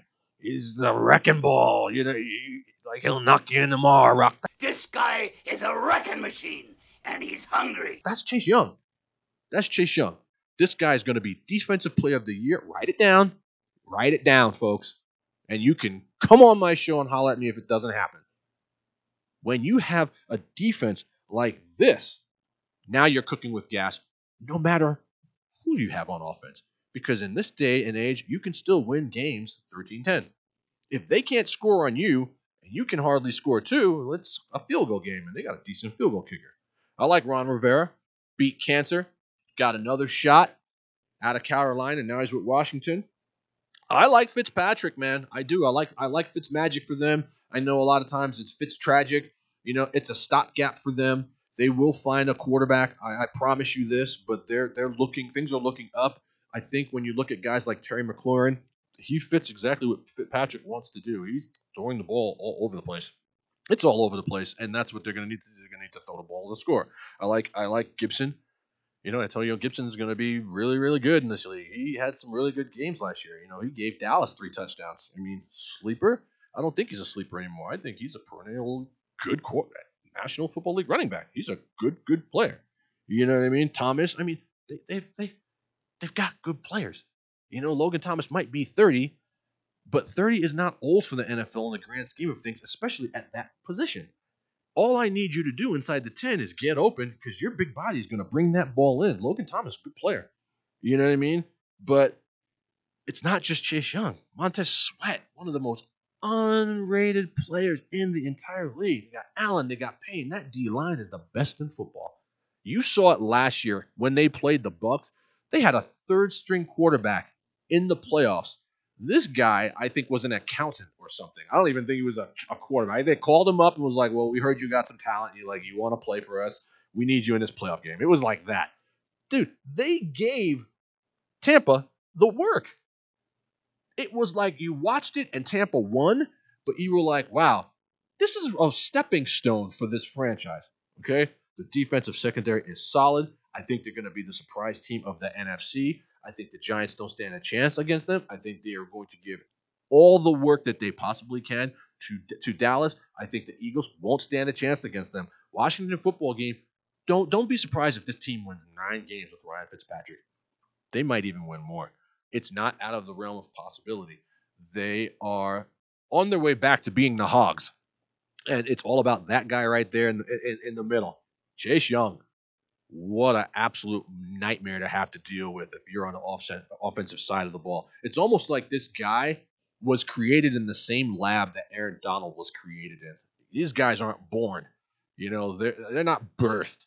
They're like created. Like, oh, we're going to put a little bit of LT here, a little bit of Cortez Kennedy in him, and you know what I mean? It's like when they're making orcs in the Lord of the Rings and they're like coming out of those like lava pits or whatever. Yes. You know what I mean? That's what it is like. You know what I mean? And we're going to give them the instincts of DC, one of the best DCs in the world. I'll tell you what, man. I wouldn't want to have to face that team every week. They're young, and they're smart, and they're well coached. Do I think they're going to win the Super Bowl? No. I think they're a real quarterback away, but a stopgap like Ryan Fitzpatrick, it suits them, and they're going to be fun to watch. They're going to be fun to watch. All right. We are done with the breakdown. Man, I had fun doing it. I just love talking about sports, man. It makes me feel so good talking about the NFL. We got all this stuff going on in the world with COVID and politics. Let's just get away from that for a second and talk about some football. We're going to take a little commercial break. We're going to come back with our special guest, the Vegas local, AG Magic, Mr. Alex Ganem. We're going to wax poetic about the NFC and talk a little bit about what we think is going to happen. Stay tuned. You don't want to miss this. Go get your popcorn. Go get your soda. Come back and holler at us. I'm Dexter Reed, and this is World of Matchups.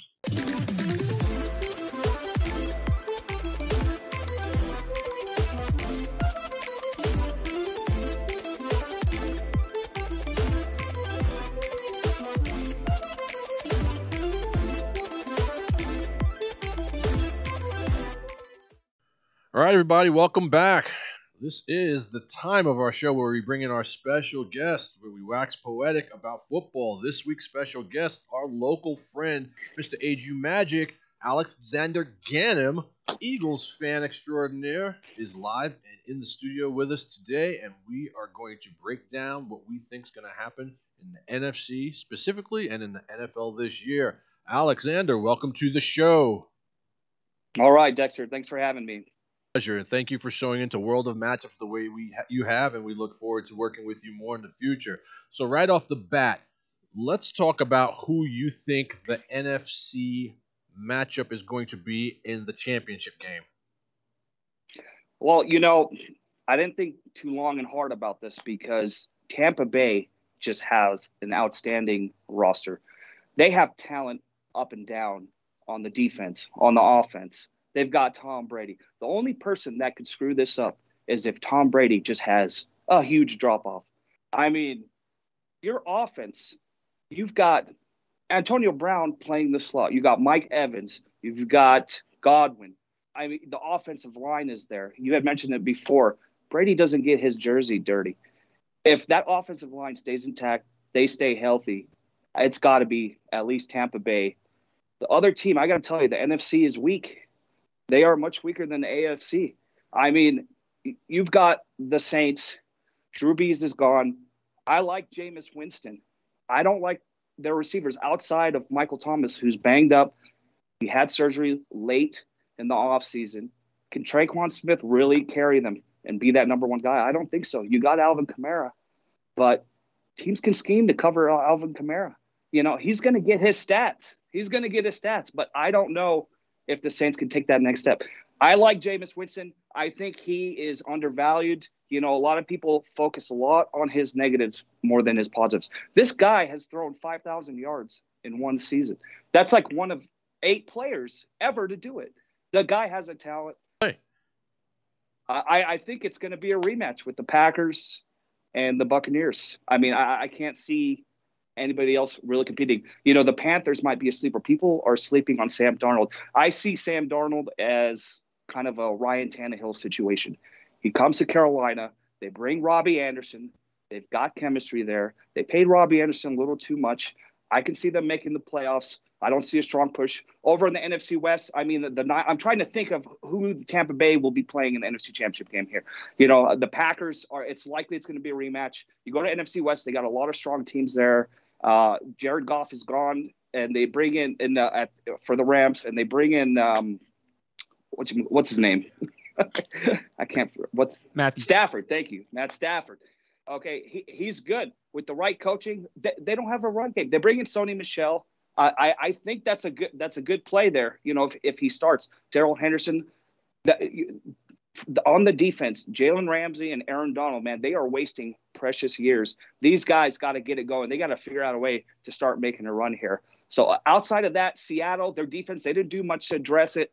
You know, they'll probably make the playoffs, but that defense last year, they could have freaking covered a mule if it was running routes, man. They started off so strong. Yeah, they started off so strong. The offense was playing so well. They got figured out halfway through the season and fell completely off. I think it's a rematch between to not hear you mention San Francisco.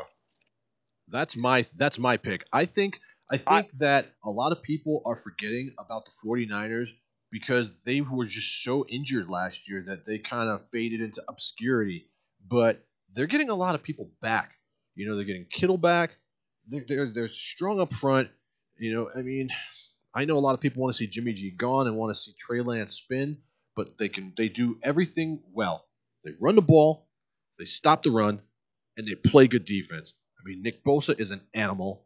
Let's say, for instance, that they have the 1 seed and Tampa has to go to San Francisco. I think at that point anything can happen.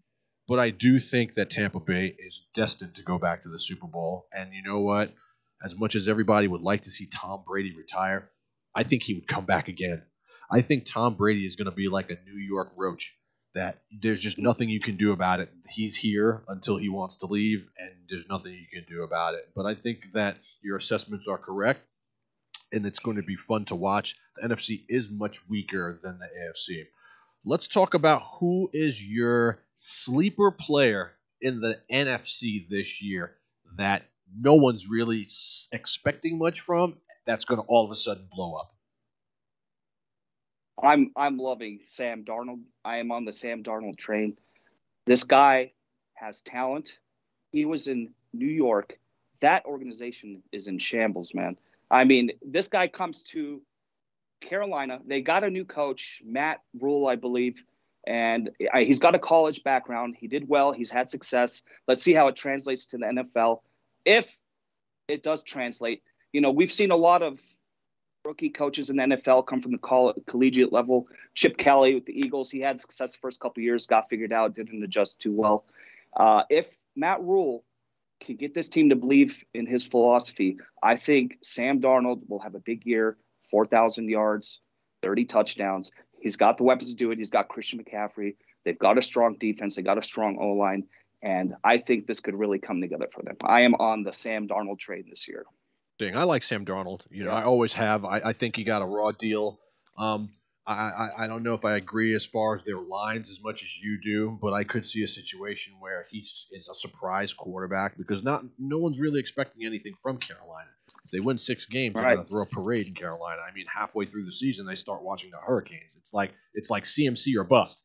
You saw what happened when CMC went down. It was hockey season, So I like that. I'm excited. I'm just as excited this year about this week, I should say, about my sleeper player as I was last week. Last week I picked Jerry Jeudy for the NFC, and all of a sudden you're starting to see him fly up draft boards, and everyone's talking about Jerry Jeudy. I'm like, guys, I've been saying this. But my NFC sleeper player is going to be Brandon Ayuk. I'm here to tell you, folks, listen to me. Brandon Ayuk is a stud, an absolute stud. And I didn't want to wax too poetic on him during the San Francisco breakdown because I know we were coming on. Do yourself a favor, folks. Go on YouTube and just look at his highlights from his rookie. He was a rookie last year. Rookie receiver. He's a local kid. Grew up here in Nevada, even though he went to ASU. He's only 6 foot. Might be 190. This is like the new wave in the NFL. The 6 foot 190 receiver. But this guy was catching balls in traffic. He was jumping over fools. End arounds. They were putting the ball in his hands. And this is what I'm talking about. Kyle Shanahan, despite having no quarterback, still put this guy in position to make plays. I believe that Brandon Ayuk last year caught 60 balls as a rookie and almost had 800 yards with no Jimmy G. Go type in Brandon Ayuk hurdle. Bro, I got to say something. He jumped over this guy. Brandon Ayuk, I love Brandon Ayuk. I know you're sold on Jimmy G. One of the reasons why I didn't pick the Niners to go to the NFC Championship game or even the divisional round is because of Jimmy G.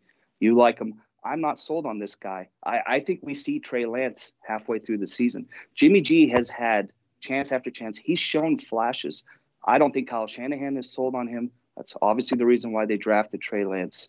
And I don't think this guy has it to take them to the next level. I don't disagree. I don't disagree. I think that they're trying to kind of do like a McVay Goff situation with Jimmy G. Like when you hear them talk about them, they're never like, yeah, this is our guy. And, he's going to give the, tutelage to Trey Lance.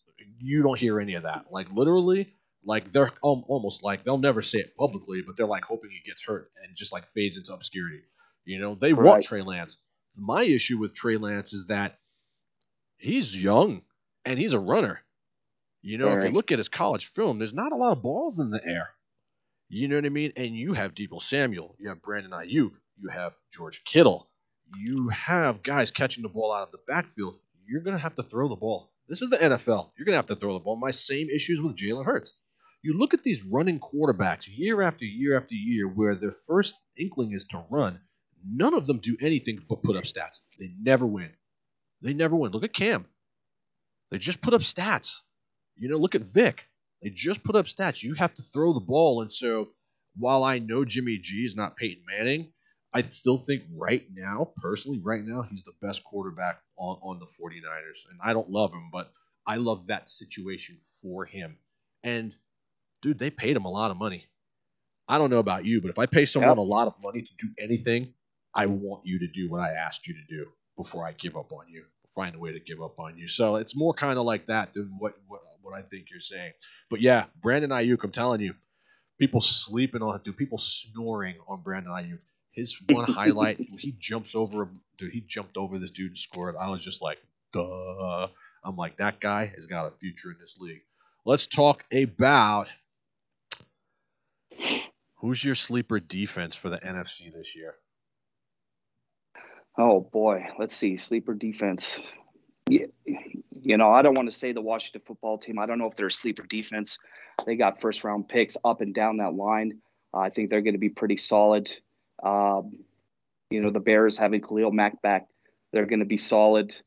I would probably have to go with the Washington football team. I don't know if it's so much a sleeper, but they're definitely going to, that's a top 5 unit right there. And if Ryan Fitzpatrick doesn't put them in crappy situations every game, which is absolutely possible because we know Ryan Fitzpatrick likes to have a great 3-game stretch and then disappears for the next 10 games, they could have a top 5 unit.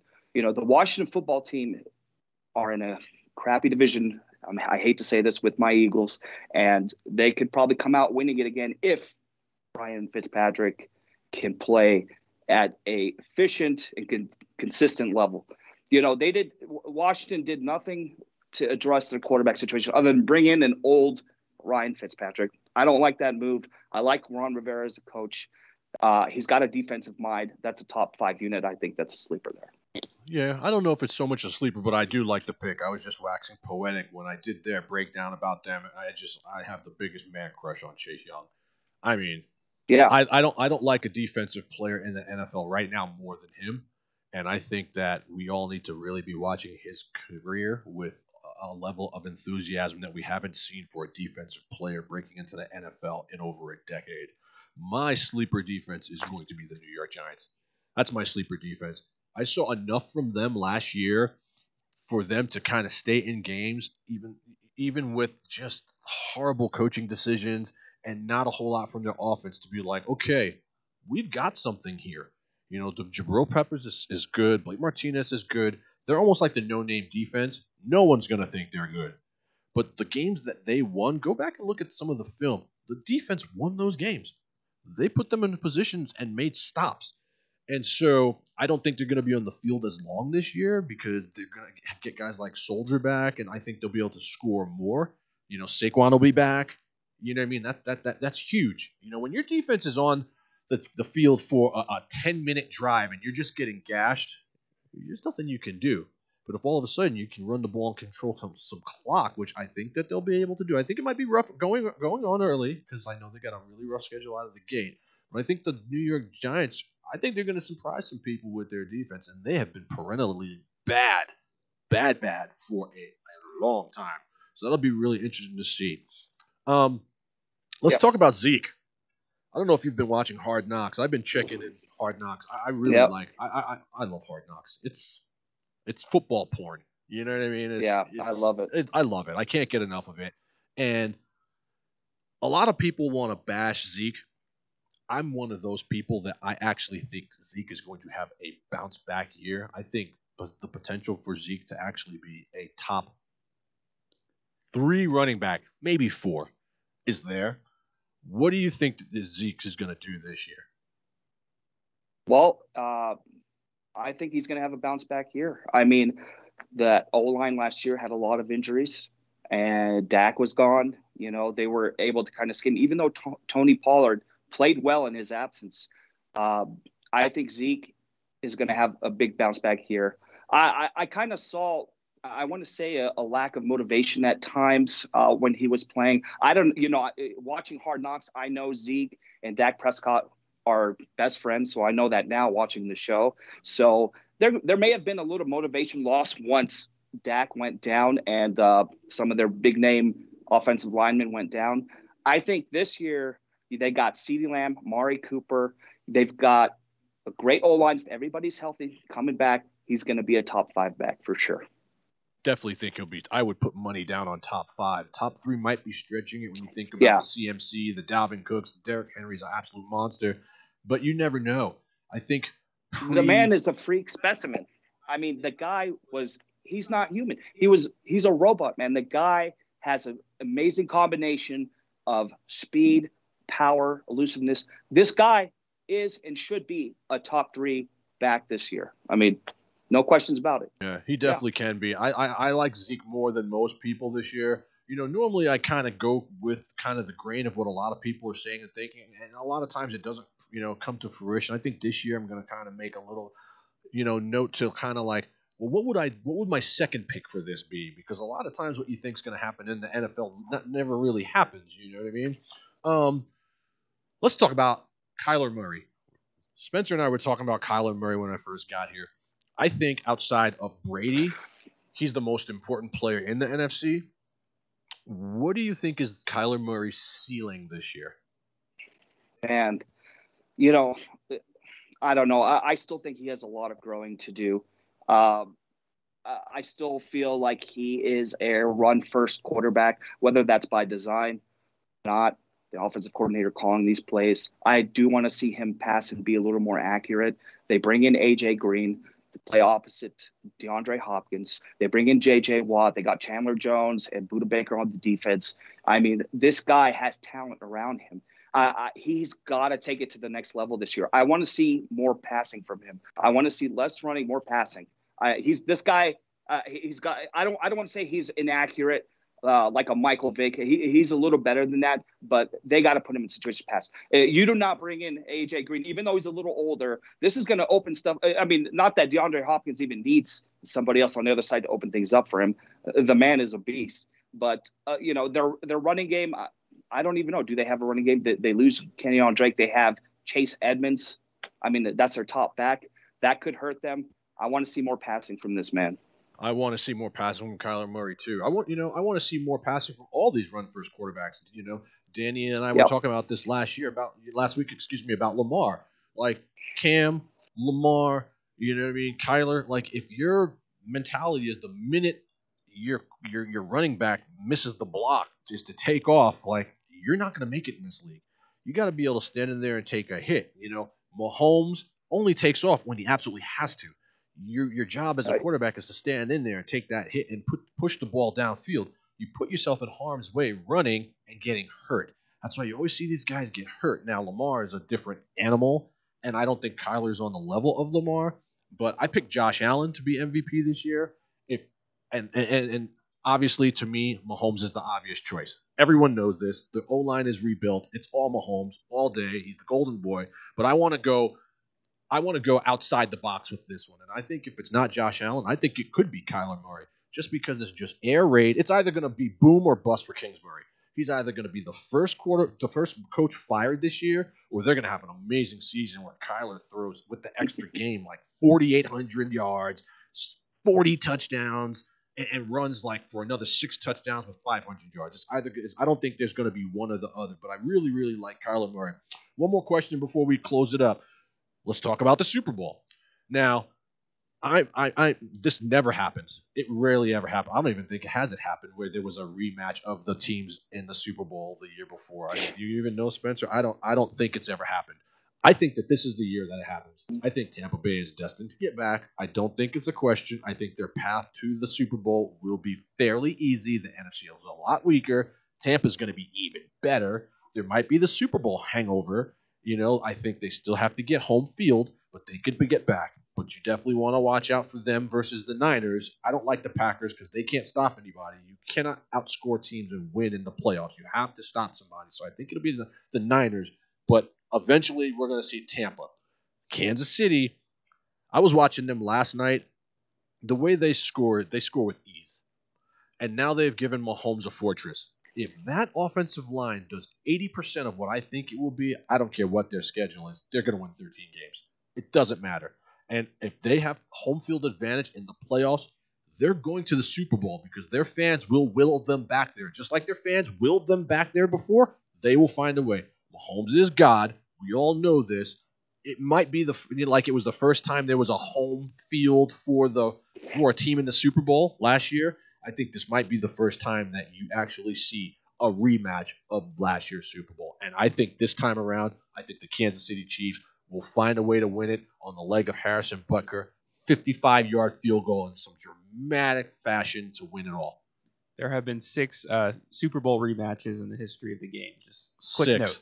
6 Super Bowl rematches in the history of the game. I think this year is lucky number 7. Go ahead. What do you think? I think Tampa Bay cruises to the Super Bowl this year. I agree with that. The Chiefs did a little overkill in the offseason, bringing in these high-priced overlinemen. I like it. I love it. I think that was obviously their biggest issue in the Super Bowl. They couldn't protect Mahomes, and Tampa Bay exposed it and allowed 3 field goals, which is uncanny for the Chiefs. I do like the Buffalo Bills uprising. I think they're a great team to watch. I think they're going to be in the championship game. If Baltimore, if Lamar Jackson can recapture that MVP season he had a couple years ago, they have a strong, strong squad. I think those teams are your biggest threats. Other than that, I hate to agree with you, but I see a Chiefs-Buccaneers Super Bowl. I don't think Tampa Bay repeats. I think the Chiefs get this one. I agree. If Kansas City can just bend and not break, we still have to wait and see what's going to happen with Frank Clark and the whole Uzi situation. They are getting some guys back. DeAndre Baker's back. Lucas Niang is back. Dunnerve Tardif is back, albeit him being hurt. He should be ready for week 1. Even some of those guys who were starters are now bench players because, they got the Trey Smiths, they got the Thuneys. They're going to be all right. I mean, look, you don't go out and buy $1 million car and have no insurance. And that's what they did with Mahomes. You have to have insurance. You have to protect him. Like, literally, his jersey needs to be cleaner than Brady's this year. It has to be even cleaner than Brady's. It has to look like he didn't even put on a jersey for the Chiefs to have the kind of exceptional year they need to have to win and get that 1 seed. And their schedule is tough. They play tough. Everyone's coming for Kansas City. You know what I mean? Like, they won that Super Bowl and start puffing out their chest and feeling it and feeling good about themselves. And everyone's like, yeah, all right, we're going to see y'all. We're going to see y'all, dudes. We got something for y'all. You know what I mean? We're going to get Mahomes. We're going to get him. They want to get like how they used to do with Brady. It's now going to be that for Mahomes, And so I think they're going to have a tougher time winning it again. I will be the first to tell you, even as a fan, that there were some questionable calls that helped the Chiefs win a Super Bowl. This time around, they're going to have to take it. They're going to have to take it. And I think they're going to find a way to do it. So we agree, which is interesting. I didn't think you were going to say that. All right, man. We're going to wrap it up. Ladies and gentlemen, thank you for coming on and watching us today. Again, Alex, we appreciate you sewing into World of Matchups. We look forward to having you on again, and I'm sure that you will bring the fire the same way you did today. Coming up soon, couple days, 16 days, 15 days until week 1, we are going to open up with our prediction week. I believe it's going to be the 10th of September, and we'll start breaking down every single matchup, every single week. We're going to talk about the 2 teams that play each other, and we are not going to stop until we leave no stone unturned. Game planning, coaches, COVID, it's on and popping. So we got through the entire breakdown for all 32 teams, and now it's about the world of matchups that are coming to you all live and direct from the Grab It TV studios in sunny Las Vegas, Nevada. Again, we thank you for your support. You can find us on social media. Definitely check us out. You want to look for us at World of Matchups on Instagram, Twitter, Facebook, and like and subscribe. Hit the smash button on our YouTube page. This will keep you up to date with all the content, all the shows, all the videos, everything that we have coming out. It'll let you know what we're doing and when we're doing it. Again, you are watching the most comprehensive and progressive, uncensored National Football League television show to hit the big screen this year. Ladies and gentlemen, from Spencer the Wiz and myself, we bring to you World of Matchups. Thanks for tuning in.